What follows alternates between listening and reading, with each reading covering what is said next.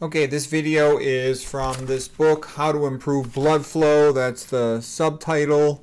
And then the book is A Tale of Two Toes in a Hot Tub, the other title of it. This is chapter 10, How About Exercise. Exercise makes you wise. So that's really the question. Does exercise make you smarter? Yes, of course, it does make you smarter. This first picture here is from the backyard of one of my previous houses. And this came about after I got fat. I knew I got fat in my 30s briefly, and I had to really get my act together and exercise more. So I moved to this house. It was kind of rural, but that when you go rural, the more rural you go, the more proper you get for your money. And it had a tennis wall in the backyard, and we put up these like flag poles with a net so you could hit tennis balls at it and not go into the neighbor's yard. And of course we could play basketball back there. It was great. I got tons of exercise, a lot of sunshine. I lost all the weight, and it was a really good thing. Okay, so this chapter 10, Exercise Makes You Wise. So Jazz is our character in the book, Jonathan Athlete Swift, because it's kind of a takeoff on Jonathan Swift. His buddy AA is Abelard, Aristotle Abelard, who's advising him. So he sort of asks him, what do you think of exercise for getting better, healing his foot? And he says, yeah, Abelard, everybody should have an exercise routine. Here's a quote from Oscar Wilde, who lived in the 1800s. To win back my youth, I would do anything except take up exercise, wake up early, or be a useful member of the community. I have an arrhythmia, I can't dance. Okay. The most athletic thing most people do in middle age is try to put their underwear on without touching their foot to the side. Here's a quote from Thomas Jefferson. He lived from 1743 to 1826. Walking is the best exercise. Habituate yourself to walk very far. Leave all the afternoon for exercise and recreation, which are as necessary as reading. I will say more necessary because health is worth more than learning. Give about 2 hours every day to exercise. A strong body makes the mind strong. Yep, Jefferson was a brilliant guy. Here's a quote from Michel de Montaigne.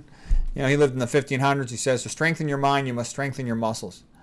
Okay, there was a great Jacques Lalande from the 1900s, and he said, do 12 to 17 minutes every day on a treadmill for cardiovascular. That's enough if you go fast, do it vigorously, and use the extra time to lift weights. Okay, he was in incredible physical shape, Lalande was. The subconscious mind tends to deliver great thoughts during the morning shower. Conversation often generates great thoughts. Okay, those are little quotes about being smart. Listening to audiobooks in the car generates great thoughts. Yeah, so basically, if you're exercising, you're just going to be smarter. Because you have to use so many neurons to exercise. Our brain is made for exercise. It's not really made for thinking anywhere near as much as it is made for exercise.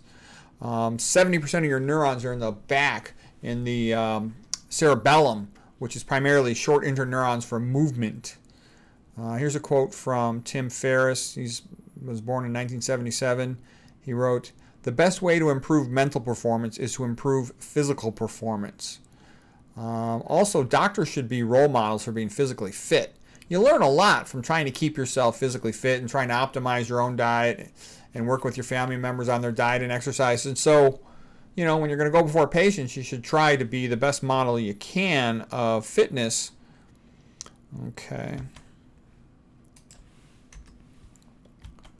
Okay, this paper here is brain glycogen supercompensation following exhaustive exercise. So what this did was they ran rodents, let's say, in a treadmill, and then they checked their brain glycogen pre and post.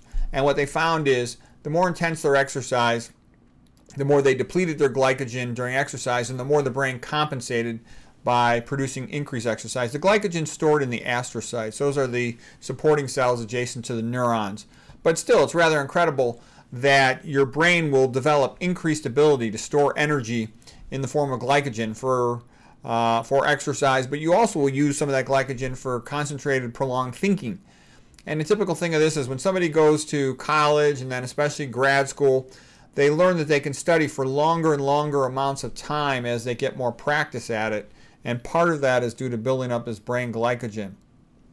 So that's something that was not previously widely known, that glycogen is not just stored in the muscles of a person who trains for exercise, for endurance. It's also stored in the brain. Then another big discovery was that you can produce new neurons. That's called neurogenesis. So excessive stress will decrease neurogenesis, but healthy diet and exercise will increase neurogenesis. So here's a picture of it, the things that are pro-neurogenic modulators. A healthy diet, plant-based diet, and exercise. Also thinking, positive relationships add to that. A good conversation is very stimulating and helpful to the brain. A little bit of stress can be good. You're paying attention. You have to be alert with it. But excessive stress, with fear and worry and all that and anxiety, that will diminish learning. Excessive being sedentary will diminish learning, diminish ability to learn. Everything you learn comes into you, and you have to categorize it and then combine it with something you already know. So that's how learning works. And new neurons being formed helps you to make new connections in your brain and to become smarter.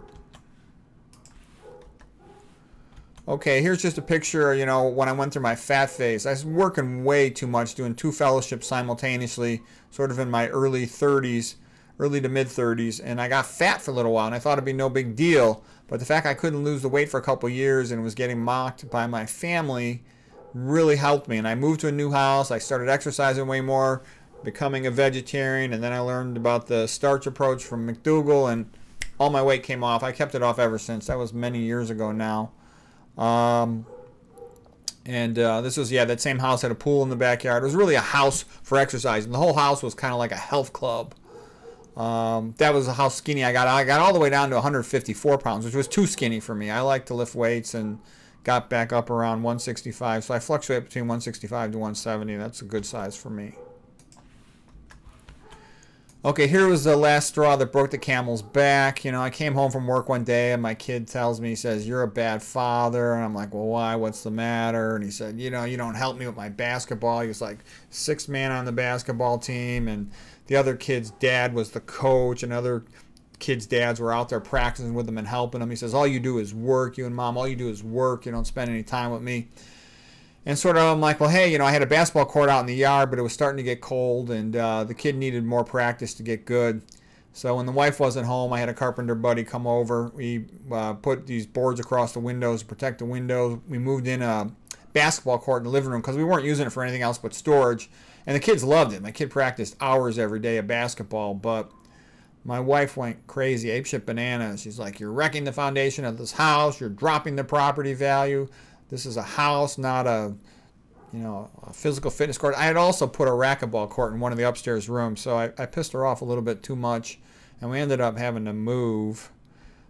I miss that house. Okay, other things about exercising. I'm 100% vegan. It sounds Spartan, but it works. Of course, when you contract your leg muscles, that sort of milks the venous blood up to the heart. But it does the same thing for the lymphatics. It increases lymphatic flow, lymph fluid, about 10 to 30 fold. And that helps your white blood cells to travel throughout the body and remove cancer cells, to remove bacteria. It just makes you way healthier. It improves your immune function a lot. And you'll notice a lot of the healthiest people, like the ones who've recovered from metastatic cancer, are like marathon runners. Look at Ruth Heidrich, PhD lady. Look at Janet Murray Wakelin and other ones. It's really helped them to exercise a lot. There's an animal, a sea squirt. Oh, I forgot the picture for this talk. And the sea squirt lives as a juvenile like a tadpole. It swims around and has a brain, but when it becomes an adult, it just attaches to a rock, becomes a filter feeder, and its brain's reabsorbed. The point being is you don't need a brain if you're just going to be a filter feeder sitting around. The quote from Voltaire is, "Why do animals have brains but plants do not?" Because the animals move. Once you move, you got to make a value judgment. You have to decide where you want to go. You have to decide what you want to avoid. You have to remember how to find your way back. You have to navigate, avoid objects. So it takes intelligence. And when you move, think about, a monkey swinging through the trees. There's a lot involved in that, and so our brain's designed for that. That's why it's a lot easier to do calculus than it is to move effectively in terms of human brain resources being utilized. That's the Moravic's paradox. So again, the point is, when you are using your brain to move, you're using a lot of neurons. And that's also like, what's one of the healthiest things a person could do? You talk about for a Parkinson's patient, for anybody. If you're dancing, because you're doing physical motion, keeping in touch with the sound, and you're socially interacting, that uses a lot of brain resources. That's a pretty healthy exercise. Also, exercise, of course, does so much more things. You've heard all this stuff before. It makes your physical appearance better, raises your self-esteem, you respect yourself more. It causes a good type of angiogenesis. We talked about cancer, and angiogenesis, the formation of new blood vessels, is bad in the context of cancer. Those are dysmorphic blood vessels that are abnormal just for the cancer. But healthy increase in circulation, collateral circulation around your heart and in your brain that comes from exercise, that's really good for you. Increased BDNF, brain-derived neurotrophic growth factor, formation of new neurons, neurogenesis, glycogen storage increase in your brain and the astrocytes. Oh yeah, one more thing. You get mitochondrial biogenesis. Mitochondrial biogenesis means you're making new mitochondria, and that, of course, gives you more energy-producing capacity. That's where your energy is formed. Those are like the coal-burning electric plants of your body. We talk about all these good things being improved, your muscle tone. You sweat out the toxins. Your pores are little sewers, and you pump out all these toxins. It's a great way to detox yourself. I like to get to sweat from exercise, okay? I don't like saunas because I think in saunas you overheat your cojones, and I don't like whirlpools. Same thing, you're overheating your cojones, and you don't want to do that. That could drop your testosterone production, your sperm production. You don't want to do that. What's the purpose of the human brain? To walk down a path in a forest, a jungle, or a prairie, and to survive. You know, you got to figure out where's the water, the food, the shelter. The exercise puts you in a better mood. It helps you relieve your stress, you sleep better, all good things.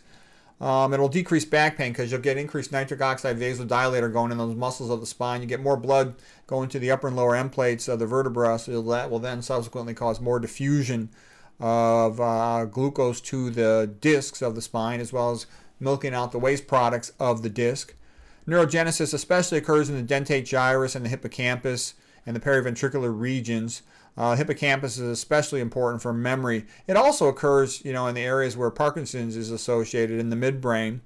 It occurs, but they're finding it in more and more areas, so it's really important for brain function. Okay, we talked about this. Humans are made to walk. Prolonged sitting, you know, you get less blood flow to your spine. That can cause back pain. If I sit too long, my back starts hurting. All you can do is just get up, walk, you know, have a standing desk if you can, a treadmill desk. Get up and walk to the bathroom. Do some stairs, even better. You know, I actually will go backwards downstairs just because it's easier on my knees. But stairs are great exercise, going upstairs especially. Use the bathroom far away. Runners are notoriously smart. In my high school, they were the smartest kids in the whole high school by far. And Ruth Hydra said she's never seen a runner become demented in her experience. At Naperville Central High School in Illinois, they had the students run before math class, and they found their test scores improved dramatically. And that was repeated successfully at other high school. High-intensity interval training is the most efficient way to train quickly for mitochondrial biogenesis. That's kind of why I do high repetition squats and go as fast as I can, because I'm trying to achieve mitochondrial biogenesis. The fastest way to get stronger, if you want to build physical strength, is do squats, because you have to use your whole body. It's just like standing up from a chair. That's a squat, because that enables you to hold the most weight on your body. You can do deadlifts, but deadlifts are more prone to injury. Same thing with bench press, more prone to injury. Squatting is such a natural movement to stand up from a chair that you're unlikely to get injured from it. If you have a shoulder problem, you can use the safety squat bar. Hold your hands in tight. I made a video about that recently, doing squats with the safety squat bar. Okay, a couple things for exercise. How do you increase the intensity? Because you want to keep a training book of what you're doing and then keep on making it a little more intense. Increase the repetitions, the speed, the weight, the number of sets, the frequency of workouts. Have good motivational music. If you can, have a partner to train with. All these things ramp up your intensity. You get better. You know, Tom Platz is one of the persons I learned high rep squats from, and some other people. Let's see. A young guy will think it's crazy to do such high reps, but I'm doing it for physical endurance, not just for strength. That's why I do such high reps. I'll do as many, anywhere typically routinely from 60 to 120 reps. A lot of these young guys, they eat a terrible diet. And also, by the way, what type of strength am I working for? I want to be like, you know, the farm boy that can sit out there throwing 50-pound bales of hay all day. Good physical strength that can do useful work. And I'm quite certain that if my house was on fire, I would be able to carry all of my children to safety. The wife might be a little too heavy. I think high reps is the way to go because it develops all the energy systems of the muscle, anaerobic and aerobic types, and it leads to increased glycogen storage. I only use free weights. I don't really like those machines because I think the machines trick you into thinking you're stronger than you are, and you'll have a tendency to put too much weight on there and get injured. Versus if you use free weights, you have to have all the stabilizer muscles active. You have to maintain your balance. It's more athletic.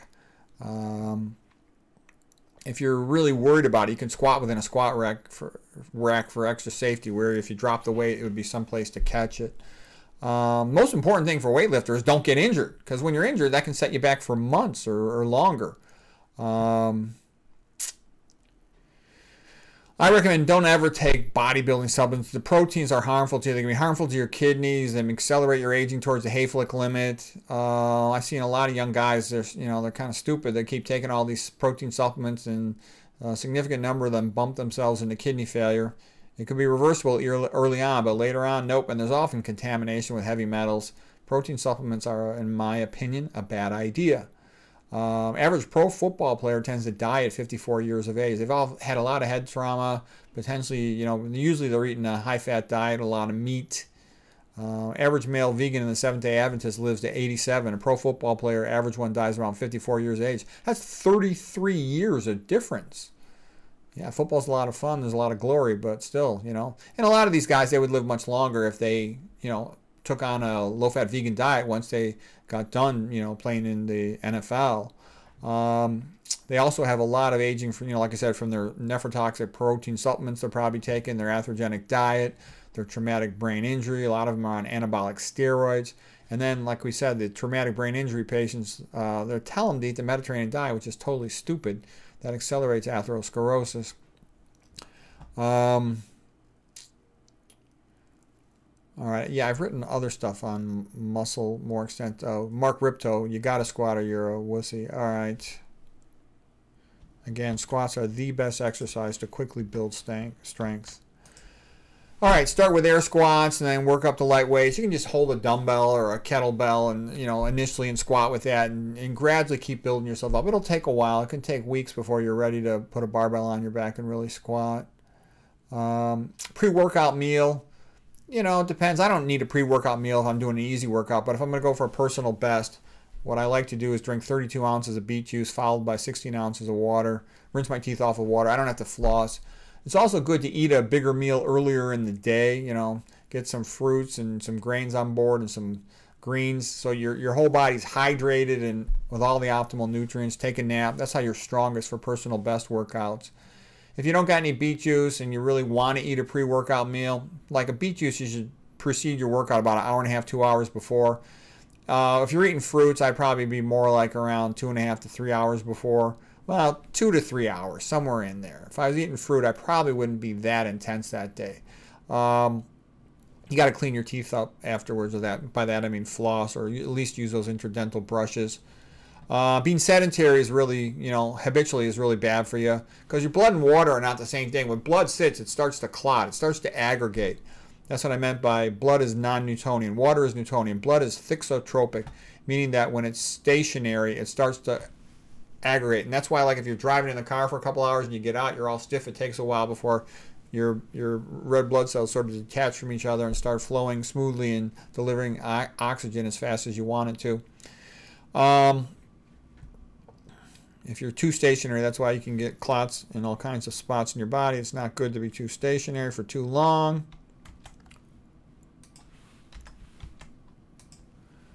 What happens when you get out of a car after a long commute? Your feet hurt, etc. Like I said, we talked about that. It lowers the risk of cancer. We talked about that. So just do all kinds of little things. Like if I get a phone call, I'll stand up. I'm always looking for a reason to keep moving. Get a standing desk. When you take little breaks from studying or from working, whatever you do some air squats, walk to the far bathroom, go up some stairs. Just keep moving. Movement is life. And young people, you go to a family holiday party, young people are running around doing all kinds of stuff. That's a sign of vigorous life. So try to keep moving as best you can. You can walk around while you eat. If you're by yourself, you can walk around with your bowl and eat. I have a tendency too much to watch YouTube videos while I'm eating, but walking around is a good thing to do when you're by yourself eating. I think our ancestors did that all the time. So anyways, hope that's helpful.